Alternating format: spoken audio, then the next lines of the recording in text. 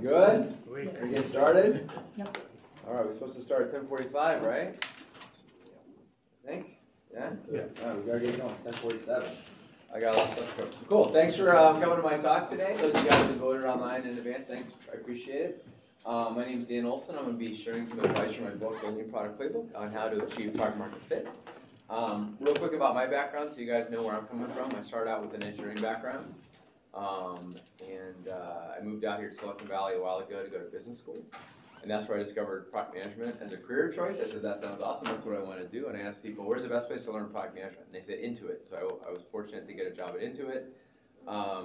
Shortly after working in product management, I realized, gosh, UX design is really important. So I made it a point to learn a lot about UX design. I actually proposed a session for the afternoon on UX design because I think it's helpful for PMs to know about that. After Intuit, I basically worked at startups as a product leader. I've also been, wanted to start my own company. I did that back in 2009 for a few years. And what I do now is I consult and help companies out. I've been doing that for 9 years. I helped Box as a client back in the day, other companies. And I also am a big believer in sharing best practices. So I've been, for 4 years now, I've been running a meetup group in Mountain View where I bring in top speakers called Lean Product Lean UX Meetup. We have over 6,500 members. And you can reach me on Twitter at Dan Olsen, and I post all my slides, videos, and slides at my website, dan-olsen.com. And some people ask me, well, why is it called the Lean Product Playbook? And part of it is just because there's a big overlap between product management and Lean Startup in my mind. Right? I've spoken at the Lean Startup Conference a bunch of times. When I go there, most of the people I meet are product managers because we're the ones who are responsible for product market fit. So I think Lean Startup has given us a lot of concepts and ideas that are very helpful to us. One of those is product market fit. And anytime you have a new like movement like Lean Startup, there's always like buzzwords that people have, like pivot, MVP, product market fit. Product market fit, people actually talk about pretty simplistically. They'll be like, oh, Box succeeded because they had product market fit. Startup X, they failed because they did not have product market fit. So they're talking about like this true or false thing, but there's not a lot of guidance on how to achieve it. So that's basically why I wrote the book. And I just want to share a quick story of one time we tried to achieve product market fit where it didn't quite go so well. We went out and we talked to customers to understand what they wanted. That's what they told us. That's how they described it to us. This is how the product manager envisioned the product. This is what was ready for the alpha version. Kind of wasn't quite right, but we fixed it in the beta. It got definitely better in the beta. This is what marketing advertised. This is what was actually ready by the original launch date that we thought we were going to have. This is what the press had to say about it, and this is what the customer really wanted. So, anyway, it's just a funny cartoon to illustrate like we're playing this game, guessing game, trying to figure out what's going to make customers happy when we're trying to achieve product market fit. And there, like I said, there's not a lot of guidance out there on that, so that's why I wrote the book, The Lean Product Playbook. I'm actually going to give a copy away. The way you win is just tweet at Dan Olsen, and I'll go through the tweets later, and I'll give it out. I'm also raffling one off later today. And if there's a slide that you like, you can take a photo of that. If you want to throw a hashtag, right? The hashtag for Product Camp is SVPCamp. And you can throw in product management and start if you want to. But the core framework in the book is a product market fit pyramid. And having an engineering background, if I'm going to try to achieve product market fit, I want to have like a rigorous kind of framework that I can get my head around. So this is the framework that I created. It's got 5 layers. The bottom 2 layers are the market layers. So it all starts with the target customer, like whose life are we trying to make better, who are we trying to create value for. And the next layer up is for that customer, what are their underserved needs? And we'll talk about the word underserved more. But the idea is like a real pyramid, the layers build on top of each other. So whose needs are we talking about? It's the target customer we're talking about. And like a real pyramid, if we change this layer, then everything above it can come crashing down, and we need to start from scratch again, basically. So that's the market, and you don't actually control the market. You can pick what market you want to target and go after, but you don't control those, right? And any marketing or economics textbook will say a market is just a group of people that share a set of common needs. So that's a market. What you do control and where you make decisions and hypotheses and execution is in the product layers. And I like to think about them in these 3 layers. Your value proposition, which ideally builds on top of the underserved needs, and is, okay, which needs are we going to actually tell customers that we deliver on, and how are we going to be better or different than the other products that are out there? That's where product strategy lives. The next layer up is feature set. So what's the functionality that's actually going to convey those benefits to the customer? And then finally, user experience. That brings the functionality to life, what the user actually interacts with, right? And when you have it, when you see this, you realize you're making all these decisions and execution up here. Product market fit is just how well does all that execution you're doing up there, how well does it resonate with the market? That's product market fit. And once I had this framework, I realized I can create a process. This is just a set of hypotheses that you need to get right enough. The idea here is if you get your target customer right enough, and you get their underserved needs right enough, and you get the value prop right enough, and the feature set right enough, and the UX right enough, then you'll have product market fit. So it's like this big and of these 5 things. So the lean product process just guides you through from the bottom of the pyramid up, getting clear on those hypotheses and testing them basically. So it starts with step 1, who's our target customer? Step 2, what are their underserved needs? Step 3, what's our value prop? How are we going to be better or different, right? What's our feature set? And I forgot to mention, this is where MVP comes in. We don't want to over-scope and overbuild before we realize whether we're going in the right direction or not. And then finally, user experience. Now the cool thing is, I'm a big believer actually of testing these hypotheses without doing any coding, like using interactive prototypes. And so whether it's an interactive prototype or your live product, once you have this UX, it kind of represents all the assumptions and decisions you made going up the chain. There's a 6th step where we take that UI, whether it's live product or prototype, and we go and we test with customers to see where we're at with product market fit. So that's the 6 steps of the lean product process I'm going to walk you through today, and we'll close out with an example. And this is meant to be an iterative process. How many of you have heard of build, measure, learn loop before? All right, so cool. So that's a concept from Lean Startup. It's a good concept because it gets people understanding that we're iterating, right? We're going to learn and iterate. But the couple things I don't like about it, one, it starts with build. And I just got done telling you we can learn a lot without building. It's actually really expensive to build and then realize you did the wrong thing. And secondly, the word measure sounds very quantitative, like you're measuring some number.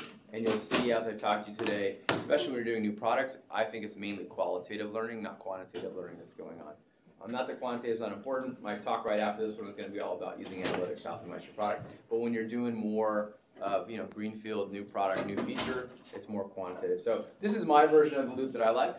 Starts with hypothesize. You form a hypothesis, right? You design a way to test your hypothesis. You test it. You learn from the test, and you revise your hypothesis, and you go to the next iteration. So that's what we're doing as we go through the loop. The first step is determining your target customer. And I should mention you can use this process for a new product, obviously a new 1.0 product, a 2.0 product, you can use it. You can also use it for a new feature. It doesn't have to be a whole product. If you're adding a new feature to a product, you can use this methodology. And even if there's a product where you haven't used these techniques, you can use it and find ways to increase customer value. If you are doing it for a new product, this can be pretty, you might be like, okay, I'm starting with a blank piece of paper. I got to figure out who my target customer is. There's a lot of uncertainty here. It's probably the most uncertainty in the whole process. So I just want to acknowledge that and say it's okay to start out with a tentative definition because as you move down and iterate to step 2, they're so related that basically you're going to be revising and iterating it, right? But I want to show why it's so important to get really clear because in my experience, there's always this a lot of times product teams, you'll have an answer or an idea and it sounds pretty good on the surface, but you realize it's just not deep enough. And I think the analogy I always think of is peeling an onion. And so you start out with the outer layer, but you need to peel several layers down. I was talking with a group the other day and I said, hey, who's your target market? And they said to me, oh, it's millennials. And at first that sounds good, it sounds specific. I'm like, okay, cool, they have an answer, right? And then I thought about it, I'm like, well, how many millennials are there out there? There's like millions of millennials. There's got to be some other way we can subdivide this market. And their product had to do with preparing food at home. So they could easily say millennials who aspire or want to prepare food at home. That would have been even more better. So that's what I'm talking about. And what you find is, this happens a lot where they're talking about your customer needs, is as you peel the onion, you see that you get more insight and you realize that the detailed needs are different depending on the customer. So I like to use this example to illustrate that. Picking a need that a lot of people have, the need for transportation within 100 miles from your home, to get to work, to get to school, to get to the store. This is a need that a lot of people have. That's the outer layer of the onion. We could stay there and we would probably not really get a lot of product market fit. The second you look at that need through the lens of a specific customer, you'll see that the details are quite different. Let's take 2 different customers. One, on the one hand, a soccer mom. She has the need to get around, right? And a speed demon. He has that need to get around. Now, if I went out and did customer discovery interviews with 20 soccer moms, and I said, hey, can you tell me what's important when it comes to transportation? I might hear things like, well, I'm carrying my children and their friends and all their athletic gear, so the car's got to be literally big enough to hold all that stuff. I'm driving my children around. They're super important to me, so safety's on my mind. And I'm doing a lot of driving, so I want to make sure it'd be great if I wasn't spending so much on gas. Those might be the detailed things that we hear. If we interview 20 speed demons, they probably wouldn't bring up any of those things. They'd bring up things like, well, it's important that the car goes really fast, and that it looks cool, and most importantly, that I look cool driving down the street, right? And you end up with very different products.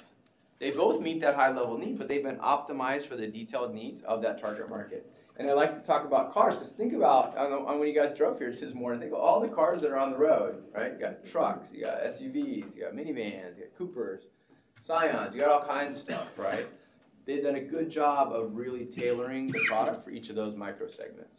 So that's step one. And by the way, personas are a good way to capture that. They're often used later in the UX design stage, but it's a good way to capture simple attributes and assumptions and hypotheses at the beginning.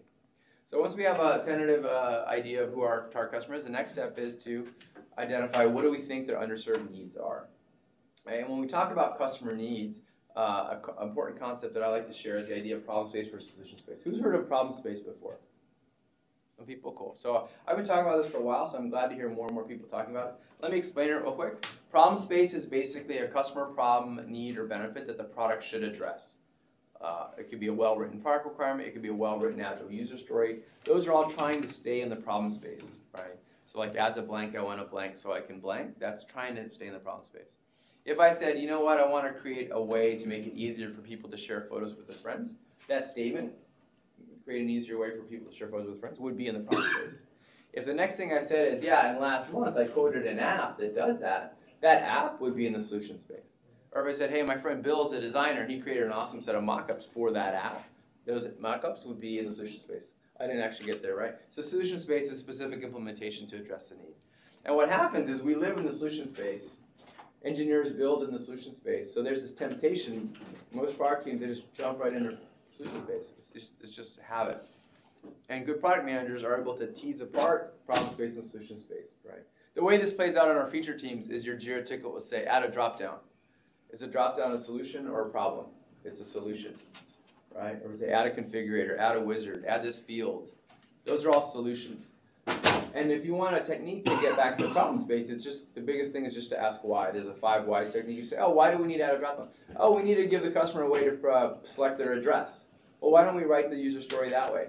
Then maybe the drop-down is the best way, maybe it's not. So that's the difference between problem space and solution space. The example I like to use to illustrate this is when NASA was sending astronauts into space, they needed ballpoint pens that we use here that rely on gravity, weren't going to work in space, right?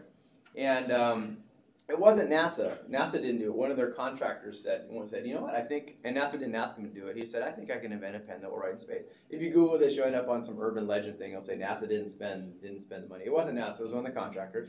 And they basically, this guy went off and he spent $1 million on R&D and he invented a space pen. And it writes in space, basically, right?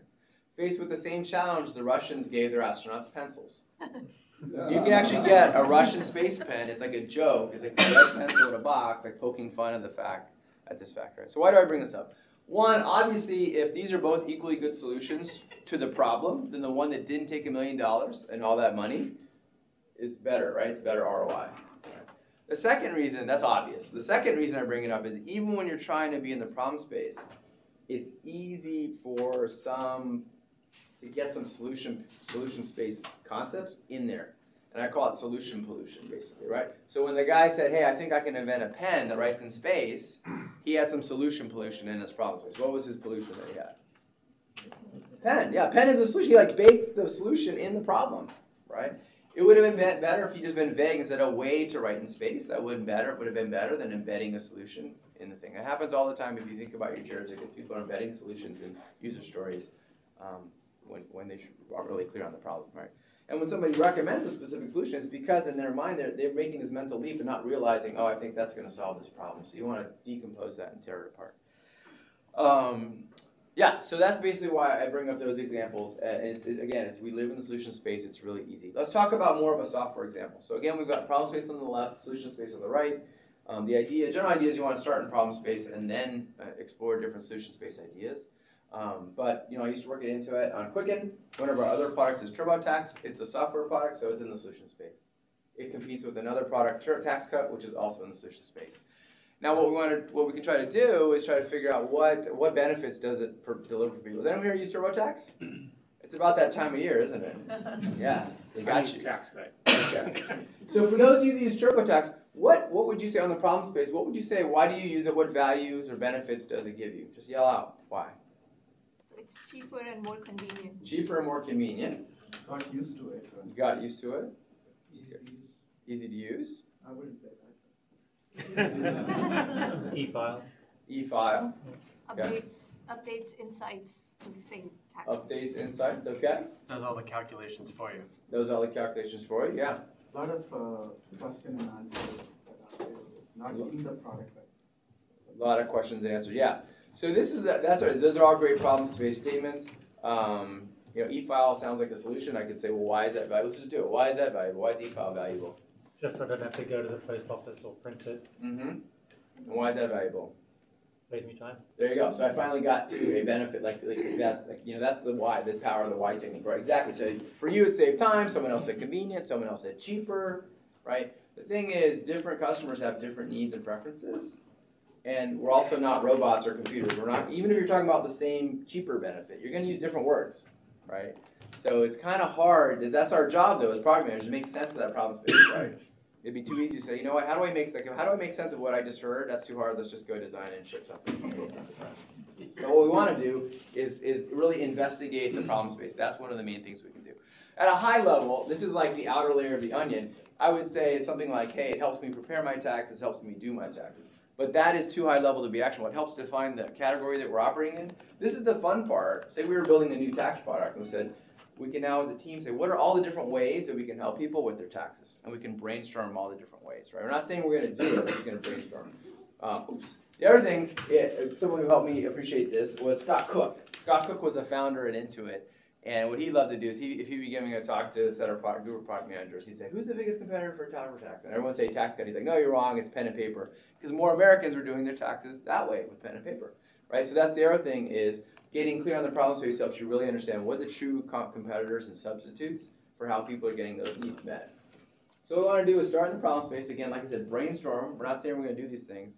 And brainstorm, what are all the different ways we can help people? So someone said, hey, it does the calculations. Yeah, it can check your taxes. Computers are great at math, right? If you're doing it by hand, you might make some mistakes. It can help you file your taxes, as you said, right? Instead of standing in line at the post office, you can just push a button. It can ask you a bunch of questions, like Q&A, like you were saying, and help you maximize, find things you can write off that you might not have known about. It can help you, analyze your audit risk and say, hey, you might want to consider this. These are just 4 examples.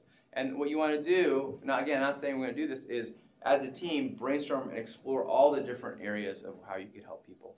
Right? That's one way to get creative ideas. So I just want to show an onion so you can visualize we're peeling the onion as a team, right? Trying to get more and more detailed. Now, it is messy, like we just saw. The problem space is messy because people don't say the exact same thing. But you will find that there's some patterns and clusters in there. And so, say for example, let's take these 3 benefits. Help me prepare my taxes, reduce my audit risk, and check my return. If I did the 5 whys like I just did, I said, well, can you tell me why that's valuable? Why? What I'm doing is I'm getting the person to get higher level. Part of why we get different answers is someone could be very specific. Like, I like how it handles Schedule D, very specific. Someone else can say, I like how it makes my life easy. That's way up here in the clouds, right? So by asking whys, you kind of get people to kind of go to a higher level. It's like climbing a ladder, so we call these benefit ladders. If I ask people here, it would probably end up with something about empowerment or confidence. The story might go like, well, I have to do my taxes every year. I'm horrible at math. I don't know anything about the tax code. I'm sure I'm doing it wrong. I'm very anxious when I do this. There's a deadline, and gosh, I just hated it. And then now I got TurboTax, and it just holds my hand and asks me question by question. Next thing you know, I'm done, and I feel more confident. That would be an empowerment or confidence story. There could be, and we call that a benefit ladder. All these 3 sub-benefits are on that same empowerment ladder, right? There could be a completely different ladder that has to do with saving time preparing. Like, hey, the old way it took me 5 days, but with TurboTax it took me 2 days, and also save time filing, as we were just talking about, right? That's a whole different ladder. It has nothing to do with empowerment or confidence. The 3rd benefit ladder could be save money, right? It's actually saving me money. So what you want to do, this is what I call a problem space definition. You can imagine rotating it 90 degrees. It just didn't lay that way out on the slide. That's what we as product teams want to come up with, as product managers want to come up with. And these are hypotheses right now, right? But we want to flesh it out and make sense of this so that as a team, we can kind of categorize any idea. Yeah? So ultimately, all these factors boils down to saving money. Do you agree with that? Or? No, I don't. No, not at all. Because ultimately, saving time means you're saving money, right? For some people. That may be for you. They may be closely linked, but yeah. I mean, when you go to talk with a customer, they ask for what is the ROI. So how am I going to characterize B2B that? customers might be like that. B2C customers may not be like that. So different customers are different, right? So yeah, some people may view it that way. For a lot of people, time is money, so they are related, right? But someone may say, you know what, that gives me more time to be with my kids. It's not about money. It's about the other things, right? It's value. Yeah, it's value, right? These are all that's why we're trying to get clear on possibilities of how we're going to create value. And you notice I spent all this time talking about TurboTax without actually mentioning a feature. We did talk about e-file, but we didn't, I'm spending all this time here on the problem space. It turns out, obviously, that they are features. They actually have a feature, TurboTax has a feature that is mapped directly. And when you have this clear type mapping between this feature solves this problem, and it's well named, you get a side benefit that just by seeing the name of the feature, you can kind of figure out how it's going to create value for you, right? So that's the idea. So what you want to do, again, is start in the problem space and then brainstorm solution ideas and figure out this mapping. Now, if you take my advice, hold on a second, okay? I just want to get through, we'll be a little behind. If you take my advice and you end up with like dozens of, like you should just go nuts and come up with like dozens of these things. And maybe you come up with some crazy other ladder or some other stuff. The next question becomes, great, now that we've brainstormed, we can't actually do all these things. We don't have the resources to do all these things. What should we actually do? So you need to prioritize these somehow. Right now it's time to converge and prioritize. And the framework that I like to do, well, it's just like, let's prioritize based on how much value it's going to create. That just begs the question, how do we determine how much value it's going to create? And the framework that I developed to answer that question is importance versus satisfaction. So I want to walk you guys through this. Importance is for that need, whether it's saving time or saving money or feeling more confident, how important is it? And different people are going to give different answers, right? And you can think of this as a survey. I ask you a survey question on a scale of 1 to 10, how important is it to you? And you might give saving time an 8 out of 10. You might give saving money a 6 out of 10. You might give the opposite scores, right? That's the idea. You can also just use it as a thinking tool. You don't have to be so precise and quantitative and statistically significant. You can just be like, hey, on our team, low, medium, high, do we think people care more about saving money or saving time? We can have that discussion. And then on the horizontal axis, we have how satisfied are people with the current alternatives. Again, low to high, you can imagine a survey, right? With how you're getting that need met today, how satisfied are you? That's basically importance versus satisfaction. This is in the problem space, and this is in the solution space, right? Let's just divide it into the 4 quadrants so we can talk about these. So in the bottom left quadrant, we have a low importance user need and low satisfaction with how it's getting met today. Down here in this quadrant, bottom right, we have low importance of user need and high satisfaction. At the end of the day, neither of these are worth going after because it's a low importance need, right? And nobody does this on purpose. Somebody says, hey, I want to go address a low importance need. They just don't talk to customers and don't validate their hypotheses, and so they don't realize what they thought is important until after they launch, they realize customers didn't think it was important. In the upper right quadrant, we have a high importance of user need, so that's better. People saying, yeah, that's important to me, but they're also highly satisfied with how it's getting met today. Right? So yeah, it's important, but I'm pretty happy with how it's getting met today. That's the definition of a competitive market, basically, right? And you hear people say you need to be 10x better. This is where you need to be 10x better. I'm not saying you shouldn't go into that, but you should be very clear on how you're going to be better and how you're going to be 10x better, not just 1%, 2%, 5% better. The example I always think of here is like Google Internet search. If I said, hey, how important is it to find things you're looking for online? Usually it's pretty important. And if I said, like, how satisfied are you, it's not like people walk around going, gosh, I can't find anything on Google. It sucks, Like, you pretty much find it. After you have to revise your query or go to page 2, you can find it, right? So that's competitive market. In the upper left quadrant, we have a high importance of user needs, so that's good. And we also have low satisfaction with how they're getting met today, how it's getting met today. That's where opportunities live, is in the upper left quadrant. And they won't be there forever because everyone else is trying to find opportunities and execute against them too. But if you do this kind of analysis, you will find opportunities that are there. The example that I like to list up in that quadrant, companies like Uber and Lyft have done a lot of things right to be successful, right, as far as execution of product and operations and marketing and things like that. But I think one of the unspoken reasons why they're so successful is because they're fundamentally addressing an upper left quadrant need. If I said to you, hey, how important is it to get to your flight at the airport on time? Pretty important. If I said, how important is it to get to that interview or that date or that medical appointment? It's pretty important to get where you need to go on time, right? That's so high importance.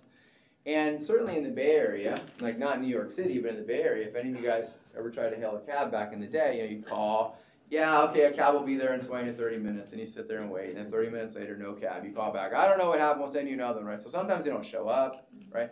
And not all cab rides, but some of them, you can imagine if we just said, hey, in general, think of the last 5 cab rides, how satisfied are you on a scale of 1 to 10, right? And we could peel the onion one more and go, well, how satisfied were you with how punctual they were in showing up? How satisfied were you with how polite the driver was? How satisfied were you with how clean the car was? How easy it was to pay the person? How safe did you feel? You can imagine some low scores. So I think that's why, another reason those two companies have been so successful. And what I like about this framework is meant to be a visual framework. So what I'm trying to say is, if there's a certain product represented by that red dot that addresses a need with that level of importance, and it does so with that level of satisfaction, then if you plot it, then what I'm trying to say is the area formed by that rectangle where you plot it is like a proxy for how much customer value it creates. And if there's another product represented by the green dot that addresses a higher importance need with a higher level of satisfaction, then that much more area that it creates is just that much more customer value. And when you see things that way, you realize that, wow, wherever the market is, wherever the best product is, the area there is to the right of there, going all the way to like the highest satisfaction, that's the opportunity to create customer value. Right? That's basically a measure of that. So that's why the upper left quadrant offers the biggest opportunity to create customer value. And if you have, say the green dot is your product, you can basically increase customer value by increasing the satisfaction with how it meets that need. So I developed this earlier in my career. If this seems a bit kind of abstract or conceptual, let me show you some real data. So I had a product that had 13 key features that we cared about. So we surveyed, in this case it's the survey use case, not just the rough thinking tool. We surveyed thousands of users, so it was significant. And we asked them to rate the importance of satisfaction for each of these 13 features. And here's what we had. So now instead of high, medium, low, we actually have real numbers going up to 100, going up to 100, right?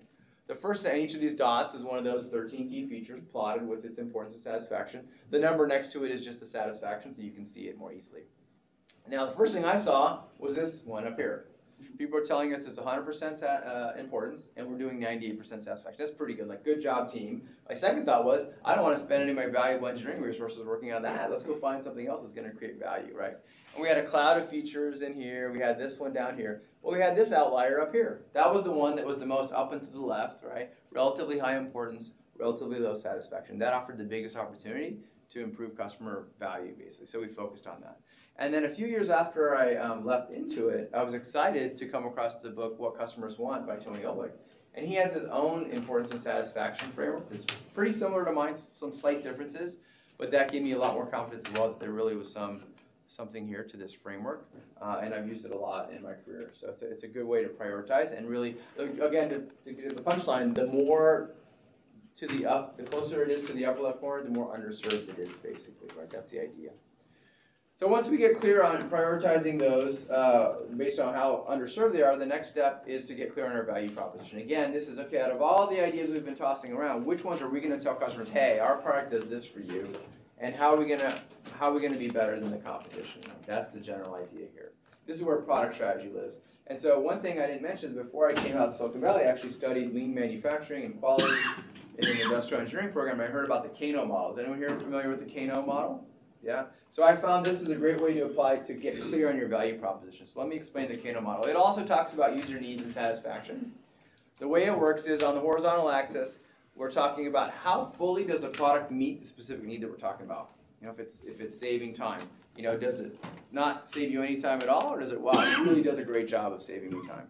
And the next thing is, on the y-axis, is as a result of how much the product fulfills that need, how much user satisfaction or dissatisfaction is created. Now, if this seems a little complicated, the cool thing about the Kano model is it boils everything down into one of three categories of benefit or feature. The first is a performance benefit or feature. This is basically simple. The more the product fulfills this, the more customer value and satisfaction there is. The less it fulfills it, the less. So if we were in the microprocessor business and our chip was 10% faster than everybody else's, that's a performance benefit, right? The more is better, basically faster is better. Sticking with cars, if we stick with cars and we were shopping for a new car, and we saw there were two cars and they seemed pretty similar, but also when we realized one car has twice the miles per gallon the other car, then all other things being equal, we'd probably pick that car because fuel economy is a performance benefit for cars. So that's performance benefit. The second one is a must-have. Now, having a must-have doesn't actually make anybody happy. That's what this graph is showing here. But not having the must-have makes customers unhappy. Right? So must-have, the other thing I should say, since we have product managers here, is it's not what your executive says. We must have this feature. That's not what a must-have is. It's a must-have. People throw that word around way too much. But it literally means this when and there's a way to do the Kano survey where you ask people and you realize, hey, if we don't have it, they're going to be annoyed. And if we have it, it's not like they're going to be telling their friends about it. right? Sticking with cars, say I was in the market for a new car, I went to the showroom, I saw the car, I just loved the way it looked, you know, it was the right color of cherry red. Then I look at the spec sheet on the window and it's got all these amazing specs. But then I peek inside and I realize it doesn't have any seatbelts. I wouldn't buy it because I'd be afraid of dying or getting hurt, right? So seatbelts are a must-have for a car. But if car A has 5 seatbelts and car B has 100 seatbelts, I don't say car B is 20 times better, right? Once you have 1 seatbelt per person, you tap out. You're pretty much flat now. So that's must-haves. The third category is delighters. So not having a delighter doesn't cause any problem because people aren't expecting to be there. But having a delighter can really create a lot of customer value. Also called like wow features, basically, right? Not today, obviously, but sticking with cars, the first cars that had GPS navigation, it was a delighter, right? Before that, people were getting lost or printing out Google Maps, right? And then, you know, the first few cars that had GPS navigation built in, you just put in the address of where you're going, and it fundamentally changed how you got from point A to point B. But as we know, over time, more and more cars got GPS navigation. Garmin and TomTom came out with their add-ons, and now we all just use our phones, right? So this is not a static picture when you see these opportunities. The needs and features migrate over time, so that yesterday's delighters become today's performance benefits, become tomorrow's must-haves, and the pace with which that happens depends on the level of innovation and competition in your space. But the idea is we want to use these 3 categories as we think about our benefits, must-haves, performance, and delighters, to get clear on which ones are we going to provide and how are we going to be better than the competitors. And the way you put this to use to get clear on your product strategy or your value prop is, I've kept it generic here, but you basically create a table and you list 1 per row, each of the must-haves that are important for your category, each of the performance benefits that are important for your category, each of the delighters. The second step is you create a column for each of your competitors, each of your key competitors. You don't want to have like 20 columns, but you can have 3, 4, 5, 6, whatever. And a column for your own product, right? The next thing we want to do is score our competitors on this. And if it's, if we're in the microprocessor business, we could put 2.1 gigahertz versus 1.9 gigahertz. If you can get quantitative, great. But even if you just use high, medium, low, that's fine too, right? It just needs to make sense as you look across a row. So let's say that this is our product. We're trying to figure out our value prop. Competitor A, they both have the must-have, of course. Competitor A is the best at performance benefit 1.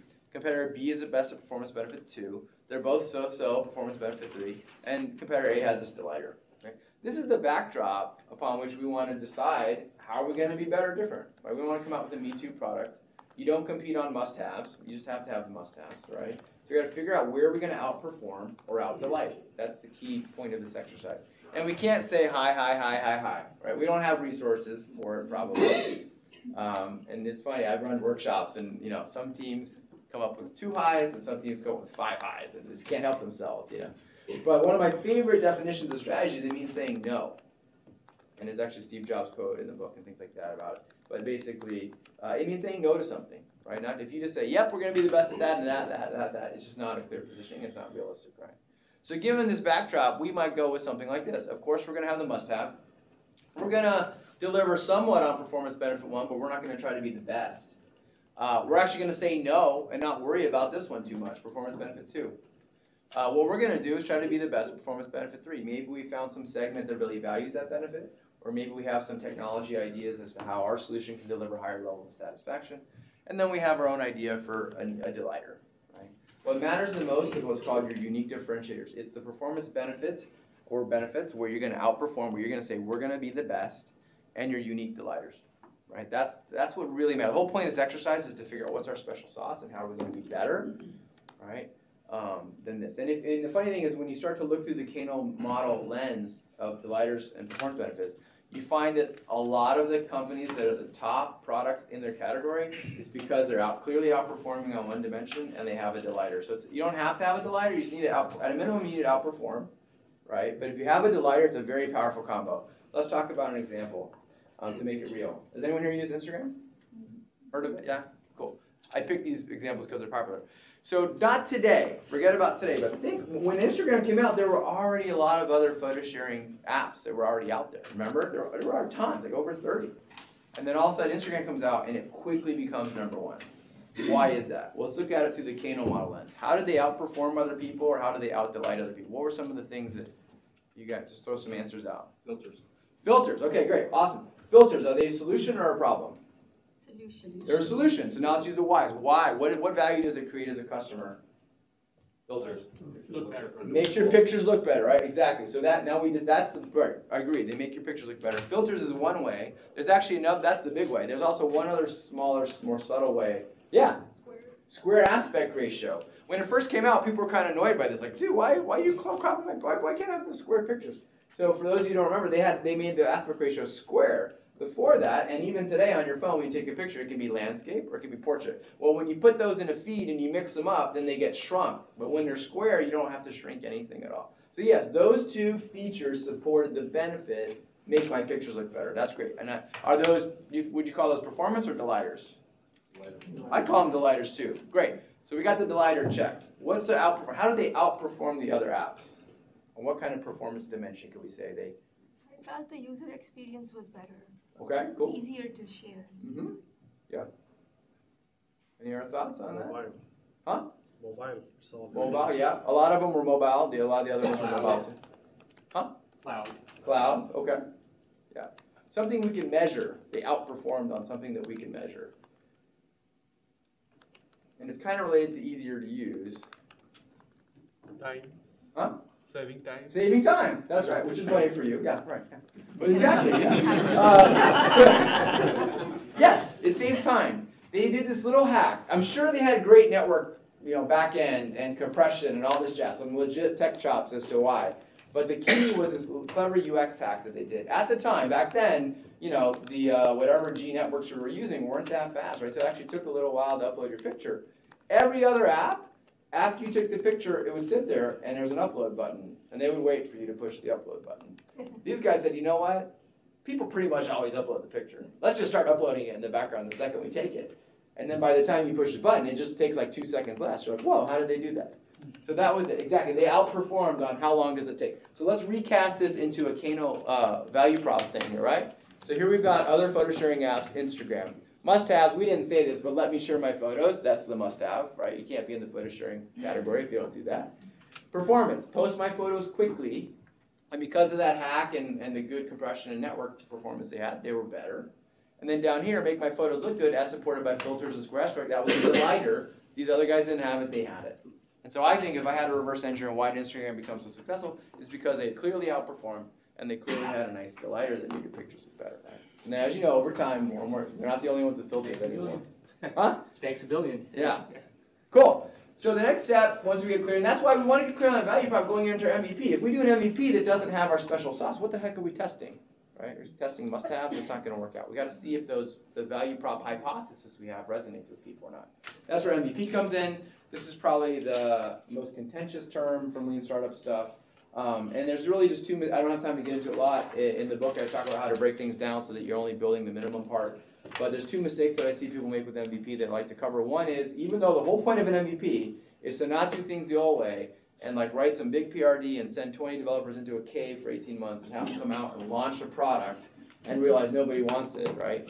The whole point is to keep your scope small before you realize you completely messed it up, right? People still overscope their MVP. And it goes something like this. Yeah, I know about MVP, but there's feature. Some customer's going to want this, and we better put it in. And then someone else goes, yeah, some customer's going to want this other thing. You get the slippery slope. Next thing you know, you've got a bloated MVP all over again. So it's really tough, but that's the number one mistake I see with Lean. The second mistake I see people make with MVP, I like to explain with this framework. It's another pyramid where we talk about how functional is a product, how reliable is a product, how usable is a product, how delightful is a product. Are any of you familiar with MailChimp? So I remember when I first used it, it was like so delightful, right? The user experience was so good and easy to use.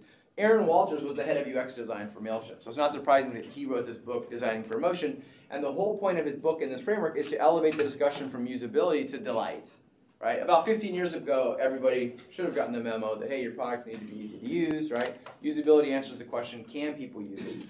Delight answers the question, do people want to use it? How do they feel when they use it? And that bar is getting raised, especially in the consumer space, right? But the idea is we can paint in, obviously we're doing an MVP, we can't color in the whole thing with our V1. It's not going to be full functionality, full reliability, full delight, full usability, right? And so I see people saying, yep, I know we can't eat the whole elephant in one bite, we're going to do MVP, we're going to do this. So they do a subset of functionality with their MVP, which is what you want to do, you don't want to build everything, but they use MVP as an excuse to say, it's okay if it's buggy, it's just an MVP. It's okay, yeah, we'll do the UX design later, it's okay if it's hard to use, it's an MVP. how do you think these MVPs do when you test them with customers? They don't do well. It doesn't matter you have the world's best algorithm. If people can't find it or can't figure out how to use it or it doesn't work the way they want it to, it's not going to matter, right? So it's true that you want to build a slice, but you want the slice that you build to be more like this. And I'm not saying it's going to be perfect, right? Obviously, it's not going to be completely bug-free and completely delightful. But for the value prop that you're trying to test, for the subset of your MVP functionality, make sure it's reliable enough and easy enough to use and delightful enough so you get a true test of whether that resonates, whether your value prop resonates with people or not.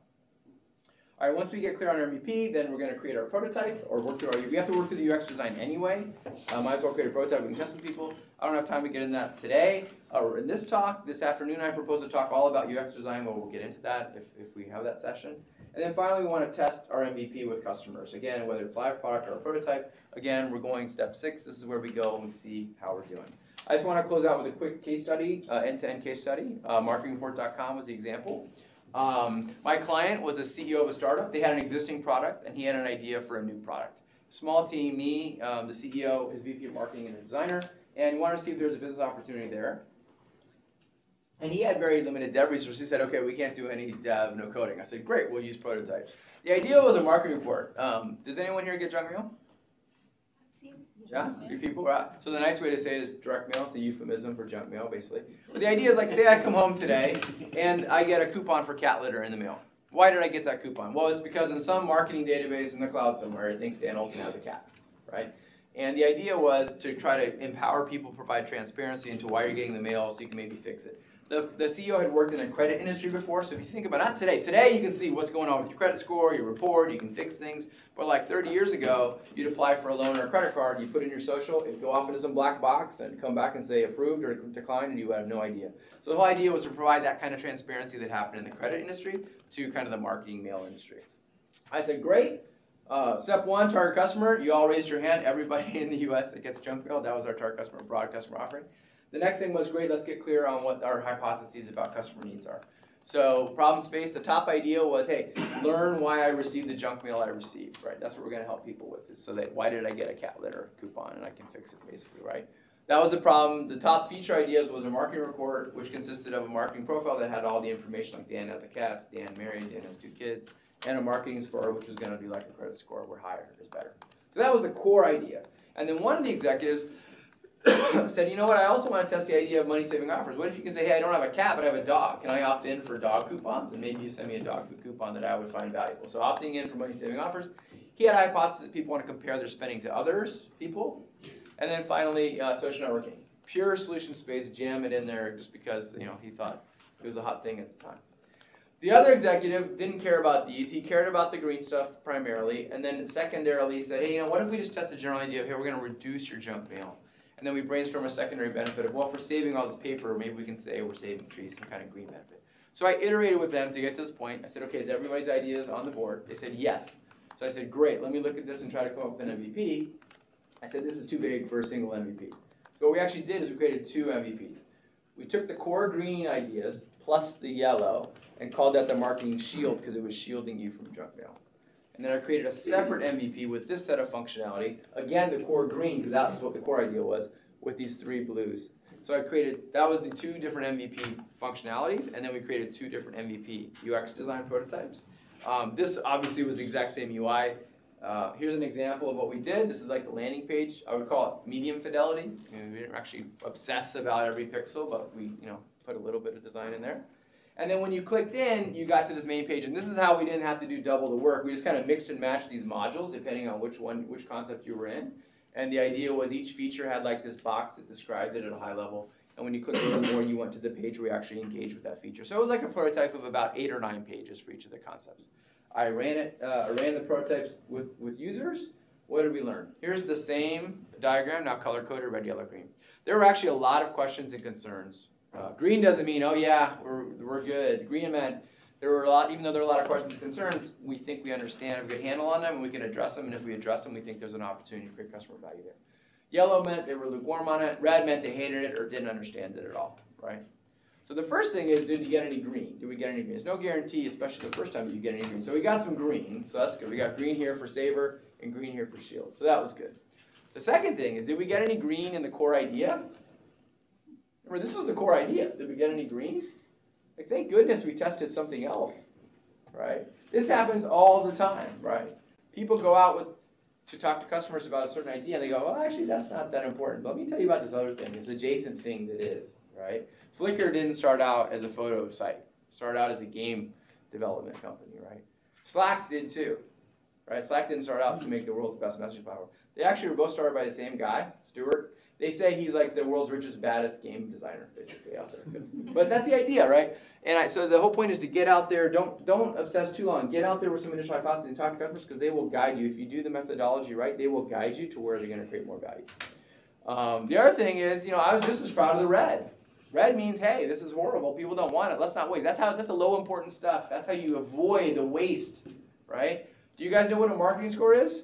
Who knows that? I don't either. I worked on the project. Nobody knows what it is, right? So it's like, great. But you know what?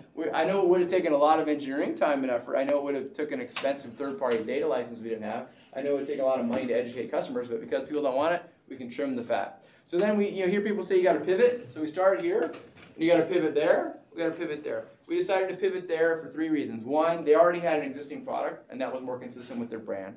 Secondly, they were money-saving offers. We have to sign up a bunch of biz dev deals and partnerships. It would have taken a lot of time, extended time to market. And third, there were already people doing this, and we didn't have a good thing on how we were going to be different or better. Back to the value prop. I'm going to throw questions to the end. We're almost done here, guys.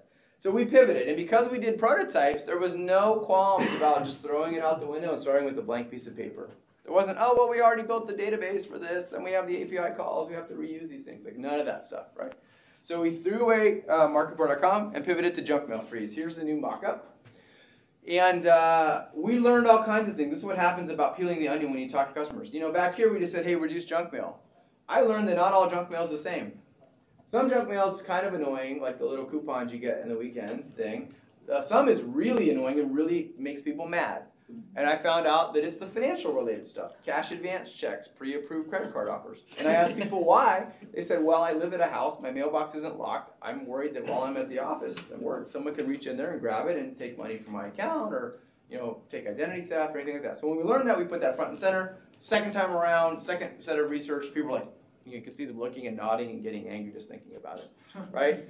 Other things I learned when you talk to people. One was basically, I said, tell me what happens when you get your mail. Like, let me tell you what happens. And they said, I go to the mailbox, I get my stack of mail, I go straight to my paper shredder, I go shred, shred, shred, shred. Anyone here do that?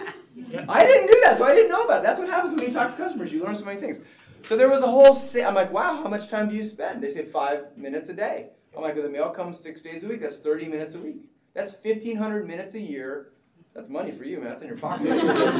But we didn't have any save time. We missed a whole save time benefit. So then we found there's a spend less time shredding mail, right? So we added that in. We learned in the problem space. Other silly things. We said save trees. Multiple people said, how many trees are you going to save? So we put 43 trees in there. The second time around, they're like, okay, sounds good. And I didn't mention this, but both times we had said, hey, would you pay $10 a month for this service? And the first time around, nobody was having anything of it. Second time around, and it's always iffy to ask people if they pay if they don't have to pay. They don't have to bust out their wallet. Second time around, they said, well, I need a 30-day trial. But if your product does what it says here, I would gladly pay you $10 a month. So there was a 9-day difference. And then the final thing was, after all the tests were done, I'm like, great, thank you, Ron. Thanks for your time. Here's the check for $100 for the 45 minutes you spent with us. Almost every single person the second time was like, they were free and clear to go. They were like, so is this product live now? Can I go use this thing? Like, no, we're still building it. They're like, can I give you my email? Can you email me when this goes live? So that was like a big kind of non-test evidence. So I was pretty excited about the product. All right, so to close out, lean product process again. Start out with getting clear on your customer. Use importance and satisfaction to figure out what their underserved needs are. Kano model for your value prop. Don't overbuild. Figure out what that MVP is. Create a prototype. Test it. And go through that loop that I mentioned, the iterative loop, with the goal of improving product market fit. I mentioned that I run a monthly speaker series down in Mountain View, up in Mountain View, I guess, from where we are, at Intuit. The next one we have is on Thursday, April 19th. It's a very talented woman. She's done the best job I've seen of anybody explaining design for non-designers. And as I mentioned for PMs, I think it's helpful. I don't expect PMs to be designers or be the world's best designers, but it really helps a lot. She wrote this great book, How Well Above Design. I just saw her talk and I said, that's a great talk on how to explain design. So I would recommend you just go to meetup.com, Lean Product. You can join the meetup group for free. Our events cost $20 each. We have dinner, and nice dinner, and we have speakers. I mentioned I'm a consultant. I recently have grown my practice to add some other consultants. So if you or anyone you know is like, hey, maybe we could use some help on the PM. If you're not, that's totally cool. But if you have and you want to talk about, hey, how might we be able to help, I'm happy to chat with you guys. You heard Brendan mention that they want to get feedback on the speakers. So if you want to go to the survey URL and leave feedback, that'd be great. Also, I'm happy to hear feedback directly too. And then here's the places you can get a hold of me. Dan Olsen on Twitter, danolsen.com. There's the meetup. Happy to connect on LinkedIn, and I'll tweet out whoever. I'll look at the tweets during the break and tweet somebody. So just find me at the break. So thanks for your patience. I'm happy to answer questions now that you guys have. Yeah. How soon can you talk to customers about the pricing? That's a tough thing. It's tough. Until you really have iterated to the point where you have something of value, you're not going to really get good answers, right? There are some things you can try to do online. There's some tests online sometimes where you play games with Google Ads or something, and then you go to a different landing page and you test different response rates and things like that. But pricing is one of these things where to really, really get a good answer, you really need to have a product in market and then do some experimentation. And it gets back to segmentation. Like the lightweight users probably aren't going to pay as much as the power users, and so eventually you tier your product and think how do you extract the most value kind of thing. So yeah, it's always up. The one thing I don't say how much would you pay for this. That's like a horrible question. People can't tell you. It's better to say if this was $20 a month, how likely would you be to buy it, and have some kind of survey scale. You know what I mean? Yeah. And just have some point. Otherwise, people will be like, free if I can get it for free. People always they don't know. So the other thing you can do is benchmark comparable things. Like they're paying like $5 a month for Evernote, and we're kind of like Evernote or something. You know what I mean? Like this feels like the right level. Yes. So thanks for waiting. no problem. Yeah. And if you can point me to material instead, that's okay too. But the question is a little broad. I've actually tried this survey model, and my challenge becomes at some point there are multiple personas. Yeah, You don't always that's right. have one target market. That's right. Like for Intuit, it was pen and paper, but also people that prepare taxes. So then when you're doing surveys, are you targeting all those personas? So the only survey that was in there was the one that had those 13 data points, and that's because we had thousands of users and we were asking a very specific question. So I'm not usually a big fan of surveys for this stuff, except for very specific use cases. There's a reason NPS is Net Promoter Score is so popular, because it's like they guardrail you in. You always ask the question this way, and you always answer it this way. A lot of it is qualitative research. But to the second part of your question, which is right on, is the way I get this question is, hey Dan, I interviewed 10 users and I got like 4 different answer patterns. To me, that means you haven't peeled the onion enough on your target customer. They're really not all the same yet, right? It's just like saying, hey, I talked to 10 millennials and only 4 of them want to cook food at home. Okay, well we didn't, we didn't. So that's what it usually indicates. It's kind of like a laser beam. If you have coherence, if it's very clear, then you get coherent. It'll be a little bit of noise, but you'll get coherent answers more. And you can have, even within like tax, like even within, there's different people. There's at a high level, there's people that want to do it themselves. There's other people that say, you know what, I'm just going to delegate this to a CPA no matter what. What's a good, and I'm originally an engineer myself, so it's hard for me, but what's a good formula or something to say I measured enough people? Because sometimes you can ask 10 people if you Sure. you ask 100 if Yeah. you did, but that doesn't I mean, you got to be comfortable as an ex-engineer and someone who loves numbers and math and quant and statistics. You got to be comfortable with small sample sizes. I gave a talk one time and somebody said, well, how many customers did you talk to? I'm like, 10. She's like, 10? That's not statistically significant. I'm like, you're right. How many should I talk to? She's like, 1,000. I'm like, are you sure that's enough? She's like, 10,000. I'm like, okay, how long would it take to do 10,000 one-on-one customer interviews, right? So you just got to let go of this chi-square statistics mentality. It's great later on, but it's not like that in the beginning. If I show my prototype to 10 users and 8 of them can't figure out how to log in, do I go, I better talk to 1,000 more to see if there's a real problem here? Right? Or conversely, if you know what I mean? So it's just about patterns. And in the book, I didn't have time to get into it. Like simple ways to create percentages from these samples. And what you want to do is see progress from wave to wave. That's all. So, yeah. I just want to add to your answer. Yeah. To me, the answer to that question is a very engineering answer. The incremental learning is less than the relative effort it takes. I don't think they heard the last part. Incremental learning is? Less than the effort it takes. Ah, there you go. Cool. Yeah. So if you learn something from the 11th person that is not that you've already learned from the first Sure. time. What's the point in doing a 12th one? Yeah, and I recommend doing waves because you're going to take your learnings, pattern match, and address them and iterate, and then test with a new wave of people. So once you have enough signal to be like, all right, we clearly need to fix the registration, nobody can figure out how to do it, just stop testing, fix it, right? And then you can go through the next group of people. Yeah. Did you think about testing those ideas in the last example on the other side with advertisers, as opposed to the people that get the ads? No, because we were trying to market it to the people that received the mail. Yeah. So there could Did be you challenge that at all? No, we didn't. I mean, and that's the thing I didn't mention is like, especially in B2B, you might have more than one customer you need to be in mind. A customer is using the broadest sense. So you may have the end user and you may have the buyer. And, or in a two-sided market like Uber or Airbnb, you have drivers and riders, hosts and guests. When you have more than one, you need to do a pyramid for each one. So if in the case we decided, hey, we're going to go after customers and we're going to go after the mailers or advertisers, we'd have to build up a persona and figure out what are their underserved needs and do that. So what we focused on this target market. But that's what we would do if you got more than one. Go for it. You're free to go. Free to stay. Yeah.